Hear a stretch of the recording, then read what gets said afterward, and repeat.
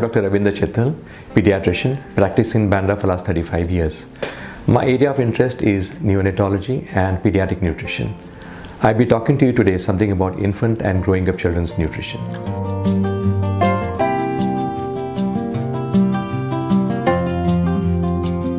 Obviously, the best nutrition for the baby is ready-made with the mother. And the breast milk is the best milk for the baby. It is recommended that breastfeeding should start as early as possible, possibly on the day one itself.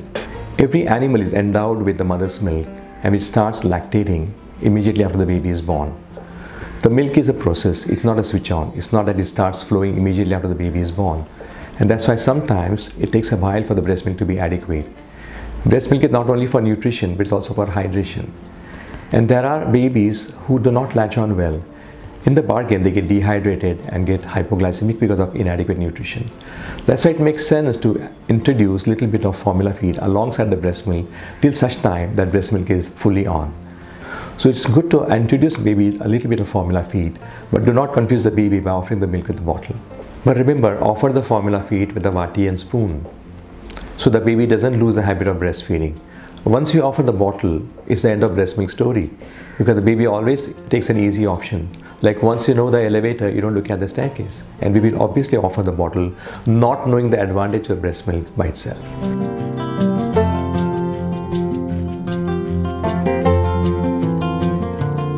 Like we said initially, those babies who don't get adequate breast milk must be given supplementary feed with the formula feed. Formula feed is modified, dried cow's milk. The raw unprocessed cow's milk cannot be introduced in the diet till the baby is 6 months of age. Cow's milk, which is called the two types, and it's called a pasteurized cow's milk, which is available to you every day in a plastic bag, versus a homogenized milk, which is available as a Tetra Pak. Now, pasteurized milk can be introduced at the age of 6 months, and the homogenized milk has to be introduced not early than 1 year. There's a myth about introducing sugar in child's life early in life. The myth is about not introducing refined sugar. The sugar which is refined, which is available in chocolates and brownies and pastries and cupcakes, and that sugar is called refined sugar. It gets absorbed immediately and has a very high glycemic index. And that's the one which has the danger of causing obesity later on. Ghar ki chini or ghar ka gur jo hai, which has a low glycemic index and can be added to the milk. The reason to add sugar to the milk is because breast milk has 7% sugar in the form of lactose. Cow's milk or any other bovine milk has about 3.5 to 3.8% sugar. So adding sugar is not only for taste, adding sugar is for making up that much of less sugar which is already there in the milk. And the amount of sugar is about 1 teaspoon to 100 ml of milk. And boil it after adding sugar, because sugar is not sterile. So you have to sterilize the milk after adding sugar and then feed with spoon. Milk is not a substitute for food. As the baby grows up, baby requires what is known as calorie-dense food in the form of semi-solid to solid. And the change of consistency from pasty to grainy to lumpy to hard is an automatic process. So milk cannot substitute this diet. Now milk empties from the stomach every 2 hours, and that's why the baby needs to be diligently fed every 3 hours. Non-milk diet empties the stomach a little later, about 4 hours. That's why baby has a longer interval to feed. As the stomach capacity increases, baby can take a bigger feed and have a bigger interval. So it becomes so convenient for the mother as well as for the baby, and allows the baby to catch sleeping hours also. The mother sometimes complains that the baby doesn't get up to feed at night at all, and that's almost automatic. The need to sleep at night is necessary not only because the baby is not hungry, but it is because the baby's brain secretes a hormone called growth hormone between 2 and 8 a.m. and babies grow linearly in the night. The getting up the baby to feed every 3 hours diligently, meaning thereby interrupted sleep, will cause interrupted growth. Babies who sleep long hours at night, after 3 months, they grow well. So by introducing calorie-dense food during the daytime, allows the baby to sleep longer hours at night. And that becomes convenient as well as for good physiological growth of the baby.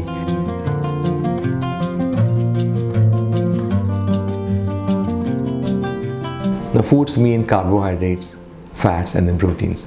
You start with carbohydrates, then add fat, and then the proteins.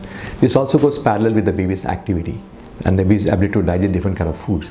The baby starts drooling a lot of saliva at around 4 months of age, indicating the ability to digest carbohydrates.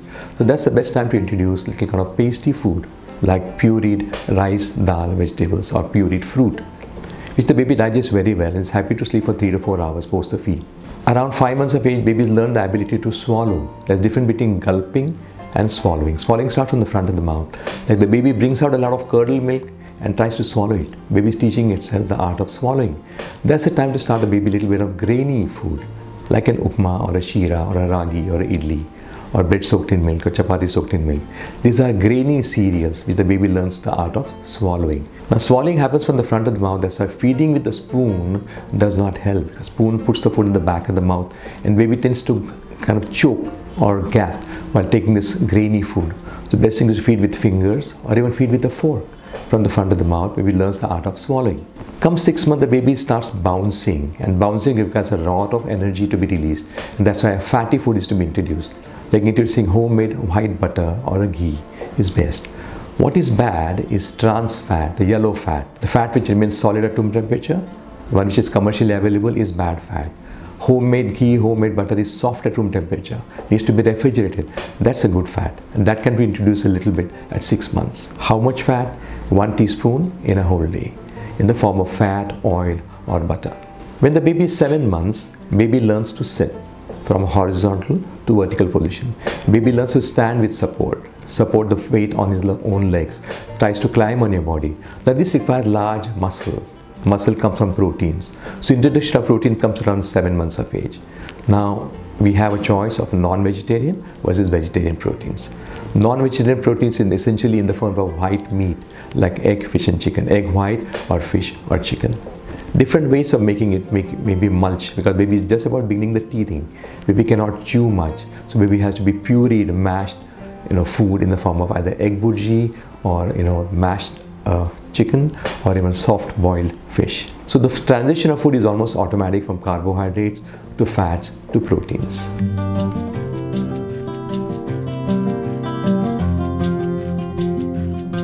There are people who are strict vegetarians and they have a choice of not giving the non-vegetarian food, but they can introduce a little bit of soy. Soy can be introduced in the baby's diet after 6 months. Introduction of soy below 6 months not recommended, and after 6 months baby can introduce soy in the form of soy milk. It is available as soy chunks or is available as soy atta. So soy atta can make rotis in the proportion of 1:2 mixed with wheat atta, and it does not deprive the vegetarians of any of the protein that the non-vegetarians can boast of.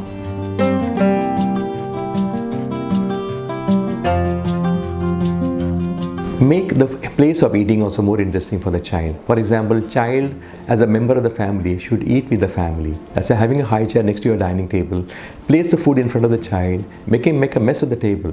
But that's how he introduces that food is a ritual.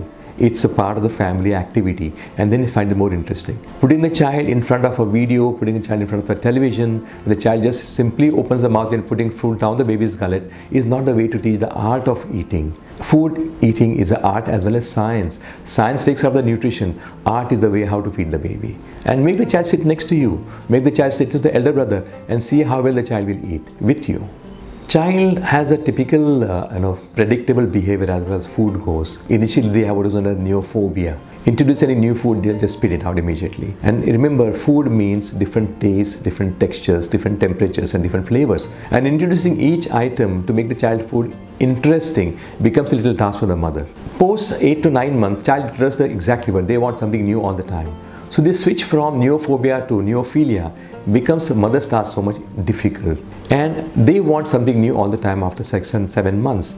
They want to have a new plate, they want to have a new plate. Sometimes the mother lands up feeding the baby in the kitchen, sometimes in the balcony, sometimes in front of the television. So that's how the children want to eat. Now unfortunately, man animal is the only animal which fights food. Once they grow up into 1 year and beyond, they just fight food. Other animals, they fight for food. Human animal fights food. There are so many things they want interesting. They want to jump, they want to explore the space. Food only becomes an irritant to them. But food is a important part of nutrition and nurture.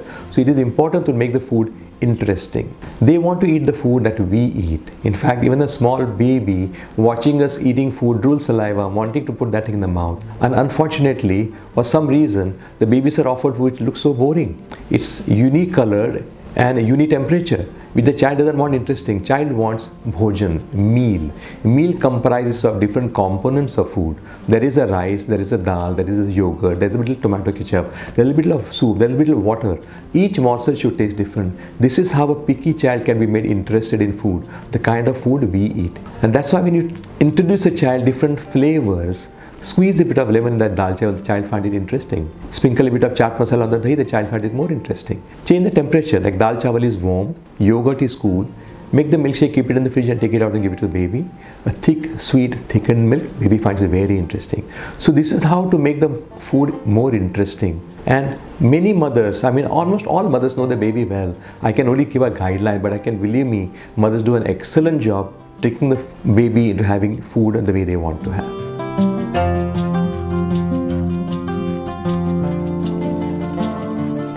When the baby is born, baby is recommended certain vitamins and minerals, basically because the milk may not be an adequate source of vitamins and minerals. Multivitamins are not necessary. What the baby needs on a breastfed baby or even a formula-fed baby or a mixed-fed baby is a lot of vitamin D. Baby requires about 400 units of vitamin D per day till the child learns to be exposed to sunlight, which is around 1 year of age. So it's mandatory that every child below 1 year should require vitamin D. Along with that, if the baby is breastfed baby requires calcium. The formula-fed baby may not require calcium because the formulae are supplemented with calcium already. So a breastfed baby requires vitamin D and calcium, and post 3 months of age, baby requires iron till the age of 1 year. Alongside this, as the foods get introduced, we are going to introduce vegetable soups and dal soup and mashed green vegetables. Some amount of iron will be supplemented. Some amount of calcium will come from the milk and milk formulations. But vitamin D needs to be given till the age of 1 year. After 1 year of age, as the child becomes more in a structured kind of a food pattern like we do, child need not be supplemented with multivitamins or calcium and iron.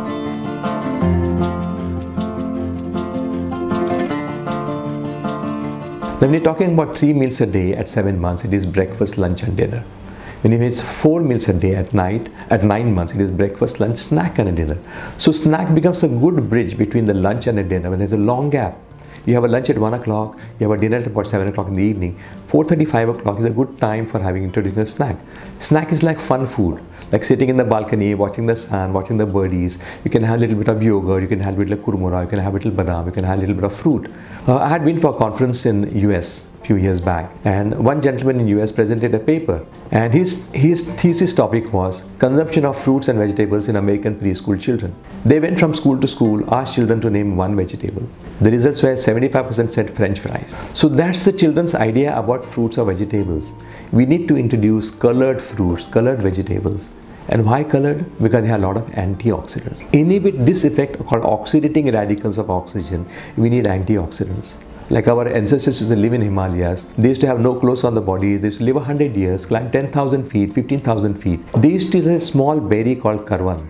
The karwand is loaded with antioxidants. So is papaya, so is tomato, so is carrot, so is strawberry, so is mango. So all colored fruits are loaded with antioxidants. We need to introduce colored fruits. It may not be in the form of a fruit pulp, but maybe as a part of a smoothie. You can mix it with yogurt, keep it in the fridge. A chilled smoothie, they'll love to eat.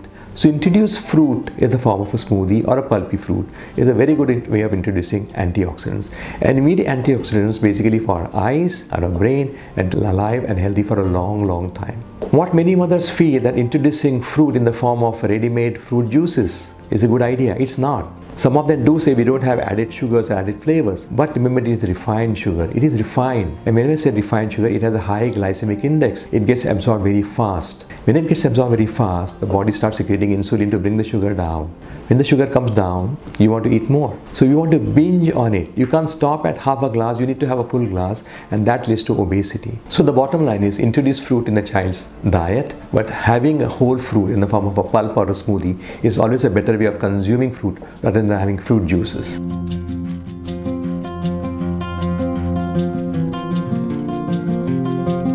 It's considered healthy to be born big or stay big, and every mother vies with the neighbor's child to make her child put on a lot of weight. Now weight is a good way of assessing the growth, and we as a pediatrician, we keep on checking the baby's weight every time, and the mother eagerly waits because her performance depends upon how well the baby's put on weight.